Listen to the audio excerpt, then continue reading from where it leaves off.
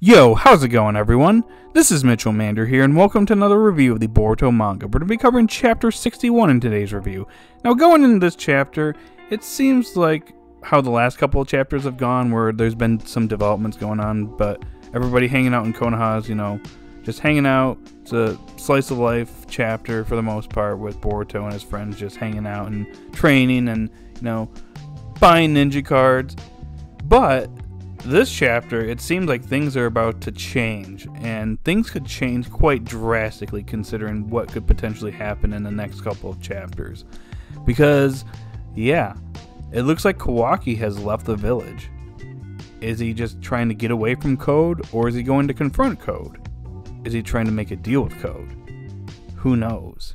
But anyways, before I get into the chapter review, I just want to say if you're new to the channel and you like this type of content, be sure to like, subscribe, and hit that notification bell. It'd be pretty awesome if you did that. Alrighty guys, let's talk about this chapter. So it's your typical day in Konoha. Boruto and his friends along with Kawaki are buying some ninja cards. And Boruto tries to get a Sasuke card, but he ends up with a Shino card, and he's obviously not happy about this. But he's got another reason to complain, because him and Kawaki are being watched. In fact, they're being watched 24/7 due to them being targets of Code. Along with Boruto being Momoshiki's vessel, and he could transform into Momoshiki at any time. So they're constantly under surveillance, and they're watched all the time. And Boruto doesn't like this, but he doesn't understand it, because doesn't Konoha have a sensory barrier that detects any chakra that's not registered to Konoha? Like, if Code were to show up, wouldn't they be able to immediately detect him, just like with Ishiki and Delta? That's a good question. And the reason that Boruto and Kawaki are being watched is because, well, the ninja that's watching them isn't capable of taking out Code. He's likely a sensory ninja, and I like how Boruto roasts him, but it would be Lord 7th or Sasuke that actually has to deal with Code. Now, Kawaki has been listening this entire time, and he's actually pretty curious about the whole thing as well.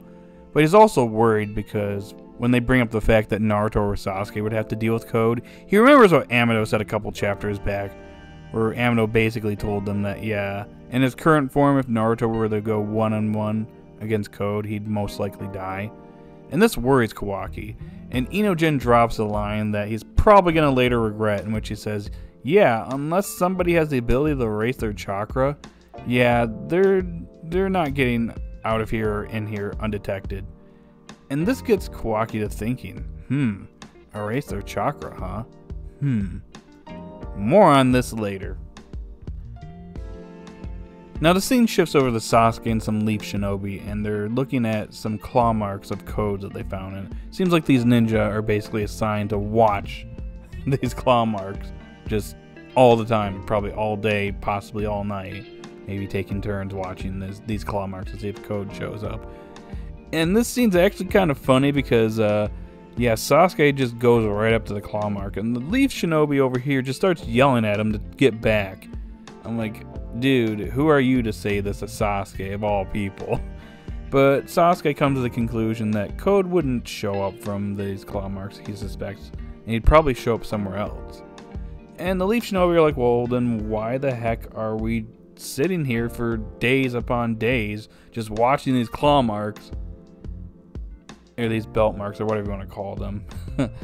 But anyways, we're watching these claw marks that are all over the village, and he's not coming from them. So what's the point? And Sasuke's like, well, it's not really my authority here. That's up to Sai and Shikamaru. And yeah, I don't know. I just think it's hilarious that this guy thought he could just talk back to Sasuke like that. I'm like, dude, even though Sasuke lost his Rinnegan, he's still pretty OP with his Mangekyo Sharingan. So, yeah, I wouldn't talk back to him if I were you. But anyways, moving on. Now, I like the conversation that goes on between Shikamaru and Amado. And even though Shikamaru's a little sus of Amado, he's over here like, yeah, I'm totally innocent. You don't need to worry about me. Even 6 months ago, I couldn't have predicted all these events. Which could be true, but, maybe this guy's had this scheme going all along. Who knows? But I like the fact that some parallels are brought up between Kawaki and Code. Like Kawaki's obsession with Naruto, bordering on madness. And you have Code's obsession with the Otsutsuki bordering on Madison as well, to the point where he's going to exact his revenge on whoever killed Ishiki.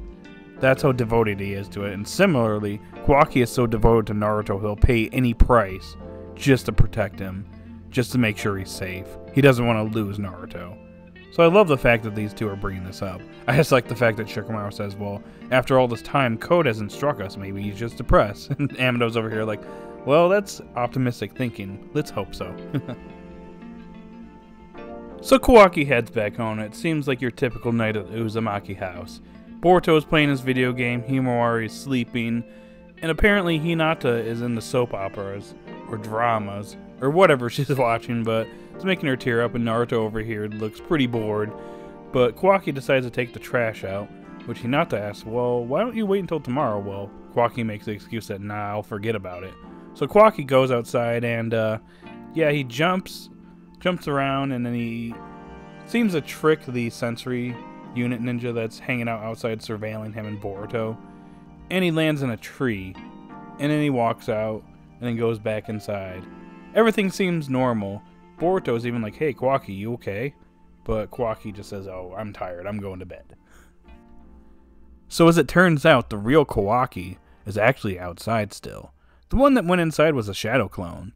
So the real Kawaki actually takes off, and is actually trying to escape from the village. But the sensory ninja doesn't notice this. Boruto is the only one that seems to notice that the real Kawaki is outside, and he knows where he's at. But why? What about the one that went inside? He realizes that it's a shadow clone, but why hasn't anybody else detected Kawaki's presence? And that's when he comes to the conclusion. Kawaki is somehow masking his chakra, but how in the world am I able to sense him? Meanwhile, Ada, using her ability to sense and see everything that's going on in real time, sees that Kawaki has taken off, and he's leaving the village. Code asks why, and why nobody is tracking him. And it's because Kawaki is nullifying his chakra. This is actually an ability that the Otsutsuki clan have, but Kawaki shouldn't be able to do this, but it seems like since his body is mostly Otsutsuki, it seems he's picked up on some abilities from the Otsutsuki clan, this being one of them. So he's unconsciously, at least seemingly unconsciously doing this. Or it's something that he's figured out as his body is developed. But anyways, bottom line is, he's nullified his chakra. So Code takes this opportunity to pursue Kawaki. And using those claw marks, he actually emerges from a tree. So Sasuke's hypothesis earlier in the chapter was correct. He did not emerge from the claw marks that were at the wall, but instead, random claw marks that were on a tree. So he emerges, and he's using the claw marks to communicate with Ada, however you want to pronounce her name. But anyways, she's basically telling him where Kawaki is, and that's pretty much where the chapter comes to an end, with Code pursuing Kawaki. So overall, I thought this was a pretty good chapter. It's definitely not a bad chapter, but not a great or excellent chapter. Just a good chapter. But it gets me excited for next month's chapter, and this is a feeling that I haven't felt for the last couple of chapters. Because back in 2020, in 2019 and 2020, at the end of every chapter since Jigen invaded Konoha, it's literally held us all on the edge of our seats, because we're like, okay, what's going to happen next? Is Naruto going to die? Is Sasuke going to die? What's going to happen? What member of Kara is going to show up? Like, there was always so many questions going into the next chapter, and I loved it. And these last couple of chapters, I felt like we went away from this. Obviously, we're back in the village. We're kind of just hanging out and chilling. And Code and Ada and Damon are doing their own thing. So it got to a point where it's like, okay, what's going to happen next? Oh, is Sumire going to expose Amado? Oh, and nothing came up from that.